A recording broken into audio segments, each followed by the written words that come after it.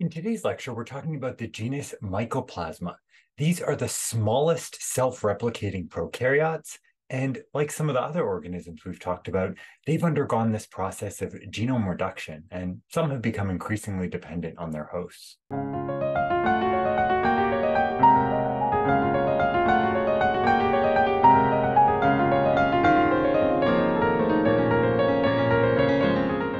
As some of our smallest self-replicating prokaryotes, these organisms are anatomically a little bit weird. They lack a peptidoglycan-composed cell wall, and they therefore don't stain with the Gram stain and are intrinsically resistant to the beta-lactam type antimicrobials. Although we have a wide variety of mycoplasma of importance to both human and veterinary medicine, the first species to be described was actually Mycoplasma mycoides, which causes a very important and potentially economically damaging disease in cattle that we'll talk about later in the lecture.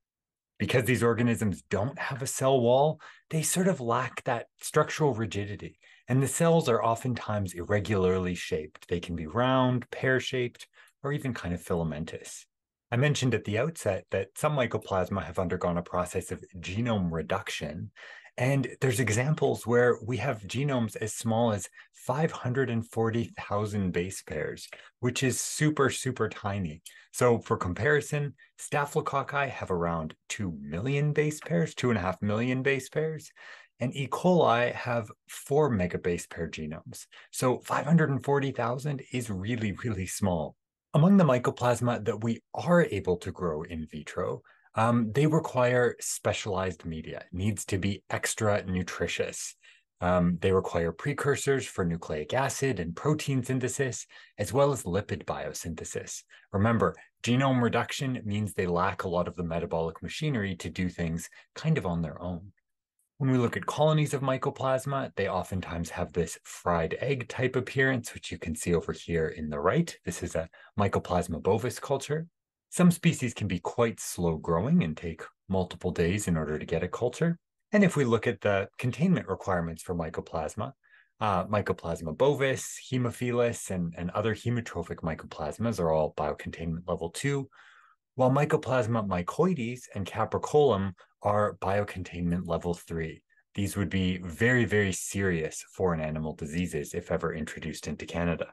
Mycoplasmas are host-associated. They're found on the mucous membranes, the upper respiratory tract, the genital tract, and the intestinal tract.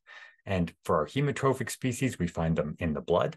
Subclinical carriage is a real challenge. So we have many animals who are not displaying any signs of disease that potentially have the organisms. And while they are primarily host-associated, they can survive for short periods of time in protected environments. If we look at the taxonomy of Mycoplasma, there are 50 species. Within the genus now, we have the formerly described Hemabartonella and Epeirithrozoan. These are now included within Mycoplasma. So we've had sort of a consolidation of genera. This consolidation has happened as we've gained new techniques and been able to better evaluate the relatedness of these organisms. So whether it's by MALDI or microscopy, which is what was historically done, and now that we're in the molecular age, we can much more easily tell organisms apart or perhaps lump them together.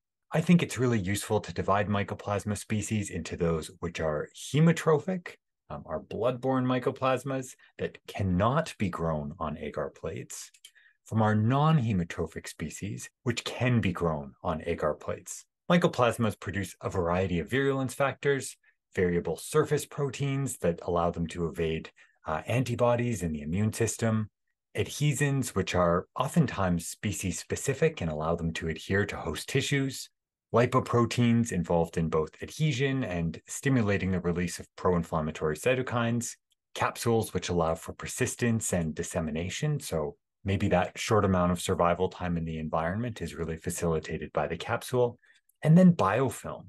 Some species can do this, but what's really interesting about them is that they lack the classical biofilm-associated genes that we see in other bacteria. With respect to clinical significance, Mycoplasma mycoides is a cause of contagious bovine pleuropneumonia in cattle, and Mycoplasma capricolum causes a similar disease but in goats, both really important foreign animal diseases.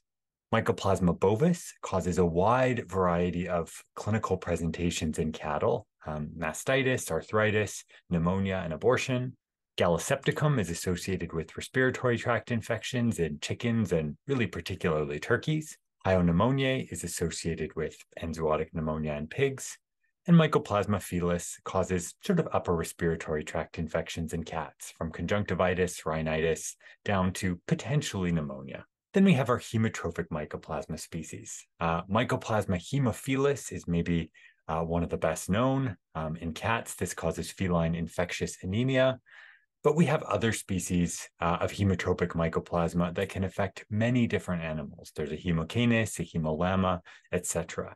And they're all united by their association with infectious anemia. And then finally, for completeness sake, I wanted to mention Mycoplasma pneumonia in people. This is not a hemotrophic species, but it causes respiratory infections in us. We're going to start off talking about Mycoplasma mycoides, so contagious bovine pleuropneumonia.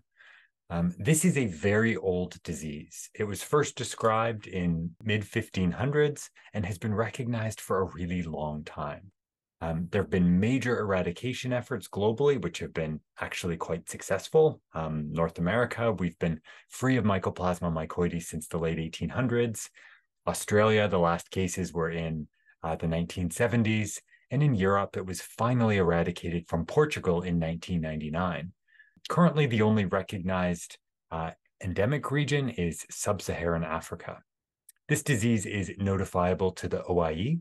And in Canada, if it was ever identified, control would be all about stamping out. So the CFIA classifies this as a Category 1 threat to terrestrial animals, and there would be no treatment. There would be humane depopulation of the animals and then decontamination of the premise. This link here will take you to the World Organization for Animal Health, which was formerly the OIE, and their website on contagious bovine pleuropneumonia. CBPP is characterized by severe fibrinous pneumonia.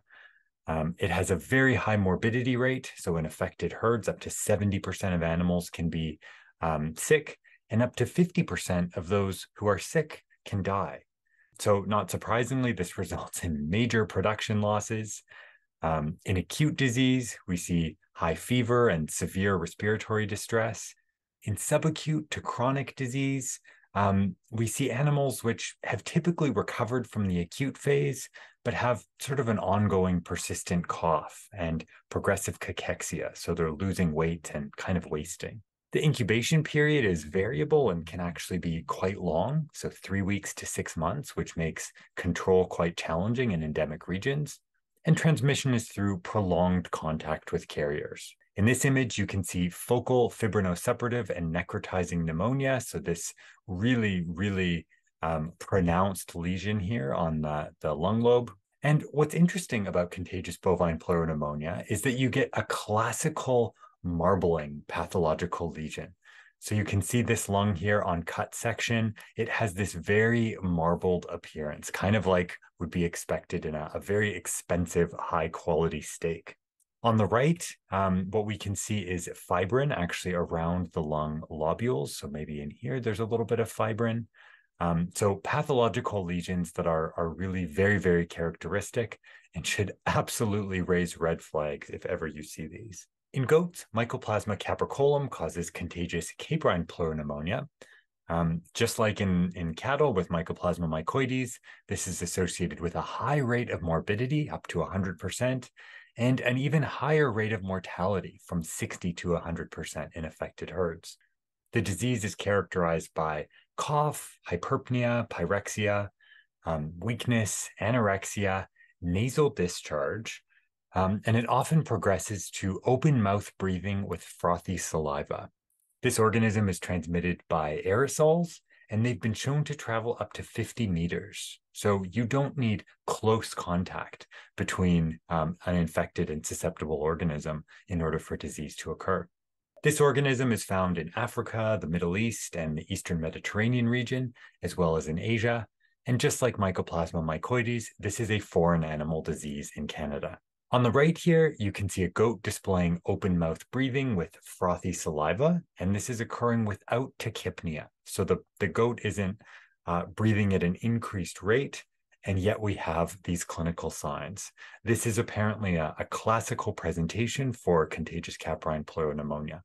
And then on the right, you can see fibrinous pleuropneumonia. So on the caudal aspects of the lung lobes, I think you can appreciate there's a lot of fibrin deposition, and you can even see strands of it in between the lobes.